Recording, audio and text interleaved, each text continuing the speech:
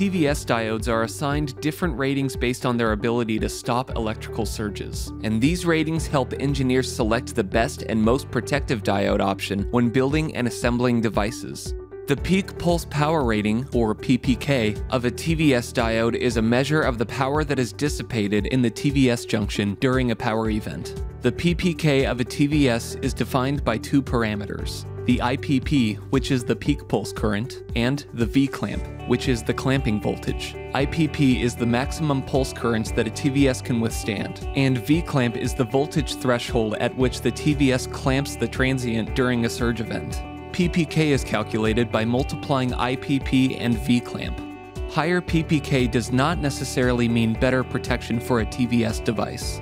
Lower clamping voltage is desired for better protection, even if it results in a lower PPK rating. The peak pulse power rating shows how much power the TVS can absorb without damage, but doesn't always predict its ability to protect a circuit. Therefore, it's more important to focus on the clamping voltage when assessing the effectiveness of a TVS in safeguarding a circuit. Looking at a practical example, consider the peak pulse current versus clamping voltage IV characteristic. This example shows three options for selecting a TVS diode: TVS1, TVS2, and TVS3. To protect the IC, it has to have a failure voltage of 14 volts, and the application requires a surge test current of 10 amps.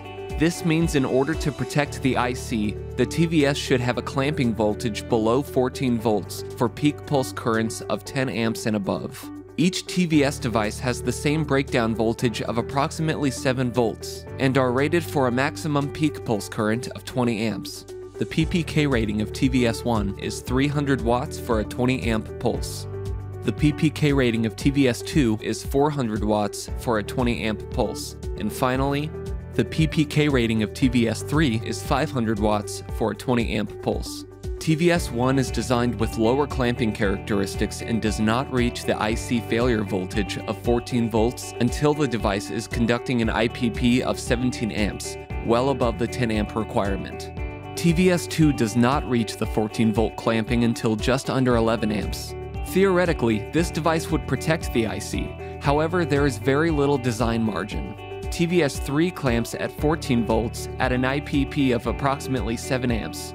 In other words, due to the higher clamping characteristic, a 10 amp pulse will likely damage the IC even though the TVS will remain undamaged. In this scenario, TVS1 is the best solution, despite the lower peak pulse power rating when compared to TVS2 and TVS3. To learn more about Semtech's leading TVS diodes, visit semtech.com or read the TVS Peak Pulse Power blog.